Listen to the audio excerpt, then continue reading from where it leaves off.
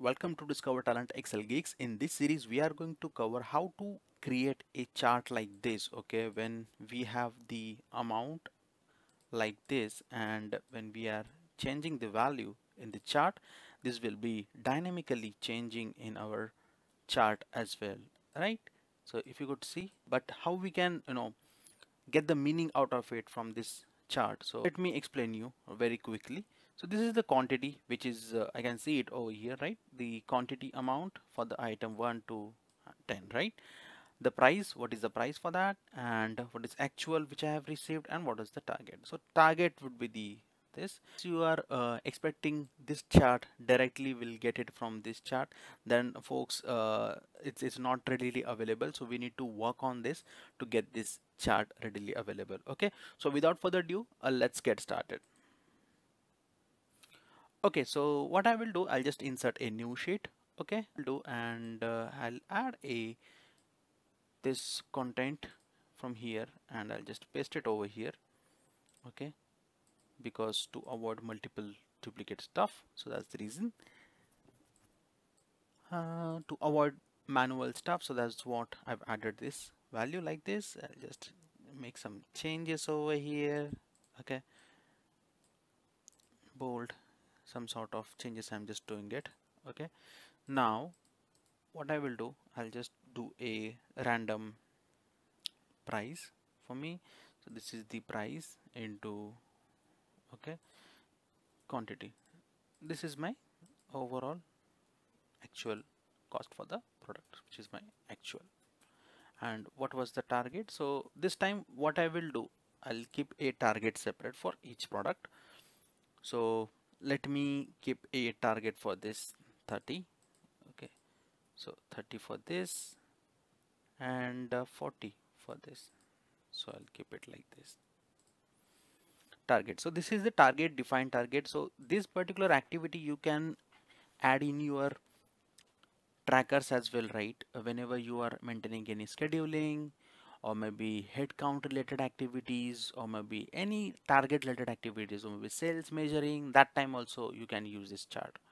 So it's a very effective chart, folks. So I would urge you, so please sustain with this channel until the end. Okay, so I'll just adjust this. Now what I will do, I'll insert a simple chart. I'll just select this entire thing, click here, recommended chart. I'll click on this. Okay, as soon as I hit a button, I'll get this chart like this. Okay, what we can see the quantity, we can see price, actual, and target. Now what we want target on the top. So for that, we need to click on change chart type and hit the combo button, where you could see the change is automatically reflecting over here, and then click on line, and then actual as well line, and then quantity will be this, likewise price will be this. Okay, so far with me, and we are keeping this as a okay. As soon as we hit a button, so we will get the value like this and the charts like this.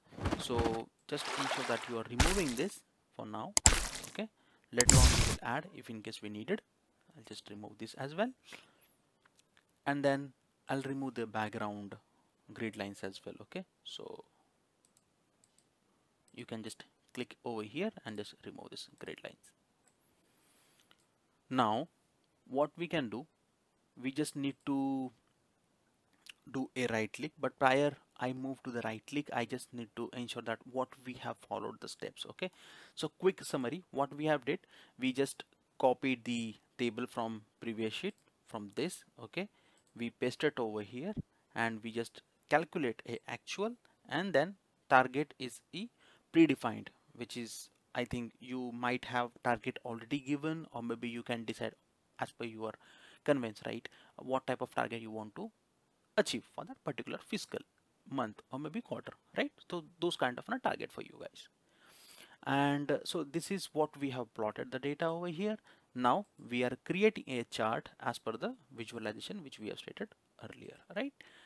So here we have removed the unnecessary parts, which is our labels, titles, and the grid lines, right? So we have removed that. Now we are come to the conclusion and we got this chart over here. Now on this line chart, we will click on right click, format. Here you could see this option, okay? Click over here and then click on the no fill, okay? As soon as you click on no fill, you could see this line is been gone, okay? However, the buttons are still there, the circle one, right? These are still there. So you need to click on markers and then click on solid fill from this to built-in, and then here you need to click on dash and just increase the size. So this is your size. I have increased intentionally size 14 because 5 was not really visible. I think if in case your screen is pretty much good enough to see it, you can keep it as per your choice, right? From solid fill I kept it as a no fill, so just disregard this particular part, and then again the same part we'll do it for this as well. We'll select this for actual as well, and then built-in I'll select this as a this particular circle and just increase the part, and from over here I'll click this as a no fill again. For this color I'll keep it as a green because this is my actual and this is my target, so I'll keep this as a target red, and this is my actual, so I'll keep it as a green. And for the lines I'll remove that color as a no fill. Yeah, for that what I will do, I'll just again click outside, click on the right hand side, format data label series. Here you will click on the borders, no borders, okay? I don't want borders, so here from, let me just check quickly, outline and then no fill. So I've just clicked here, okay, outline, no outline, and then you could see this data visualization available over here. This is the target, which is I have kept it for 40 and 30 for the respective other columns, and this is my actual which I have received. Now the target is 30 and the amount which we are getting it's very less. So what we will do now, we will play around with the data, okay? So let me just keep this as a 6, see it's achieved, and then I'll keep this as a 5 somewhere we have, and then I'll keep this as a 5 too, okay, somewhere. So our actuals is basically it's somewhere, right? And how many quantity, and then those kind of activities we can just play around with the data what we have. And 12 is a very less amount, if you could see, right? So what I will do, I'll just keep a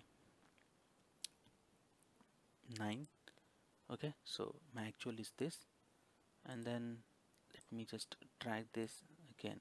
So these are the actuals and the products quantity based on the available data set which we have, correct? So this is how you can create your own chart, folks, okay? This is an interactive one and dynamic one, I would say. And if in case you want to increase the depth of this, you can just right click of it and just increase the depth, okay? You could see the feel and the look of this chart.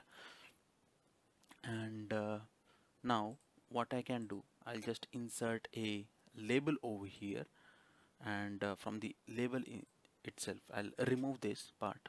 I don't want this, I don't want this, I only want a actuals what I have achieved so far. So this is how you can beautifully create a dynamic actual versus target chart in your MS Excel. This is a very easy steady job, but you need to ensure that when you need to add a lines, when you need to add a markers, and at what time you need to play around with the data. Yeah, right? So thanks for watching. Have a great day ahead, and don't forget to subscribe my channel. Thank you.